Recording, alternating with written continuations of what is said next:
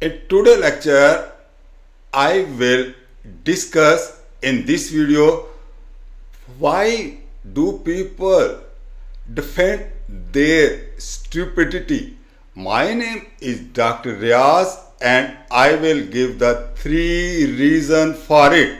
The first reason is that some people may be afraid of being wrong. Admitting that they have a mistake can be blow to their ego, so they may go to great length to avoid it. They may even double down on their flawed reason to save face and avoid looking foolish. Secondly, defending stupidity can also be a form of ego protection.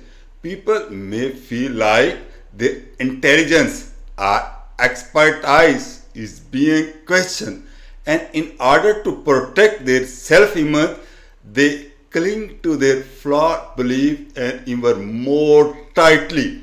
Third reason is that some people may simply lack the ability to recognize their own ignorance.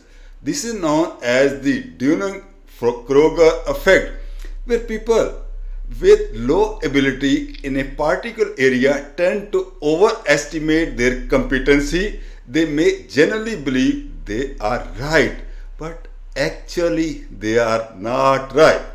Now I will cover, let's talk how to respond to such kind of the people and how to save yourself.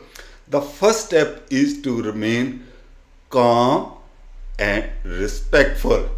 Losing your temper or being a condition will only escalate the situation and make the other person defensive.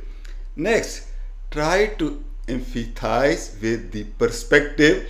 Listen to what they have to say and acknowledge their own point of view. This does not mean you have to agree with them, but it can help to show that you are willing to hear them out. Once you establish a respectful dialogue, you can start gently challenge their flawed belief. Use evidence and logic to support your argument and try to avoid personal attack on insult. If the person is still resistant to change their mind, it might be time to agree to disagree. It's not always possible to change someone's mind. Pushing too hard can be cause more harm than good. So, in conclusion, understanding why some people defend their stupidity can help you respond in a constructive and respectful way.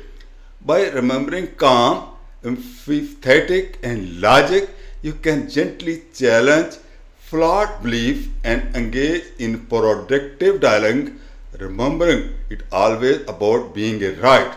Sometimes it's about learning from each other and growing as an individual. If you like this lecture, please subscribe the channel and hit the bell icon for watching the upcoming video. And as you know, learning and growing is a lifelong journey. Let us do it together.